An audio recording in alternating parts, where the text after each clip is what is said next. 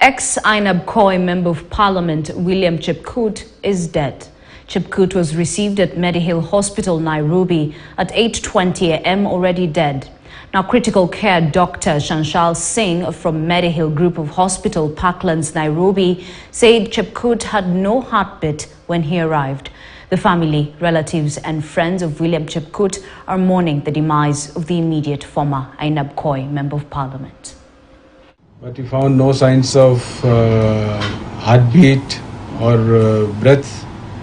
We immediately started doing CPR, but we could not resuscitate as there was no revival, no spontaneous revival of respiration or heart rate or anything. And finally we had to declare him dead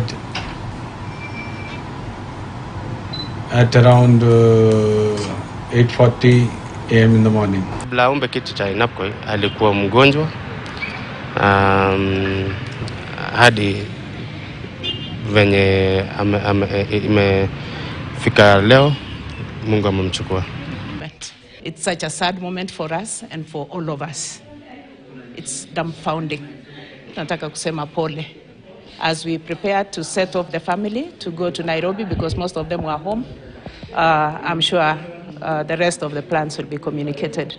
Sisi hatujaamini mpaka saa hii na tunataka tu kuomba Mungu afanye maneno yake. Now, even as the family of the ex-Ainabkoi Member of Parliament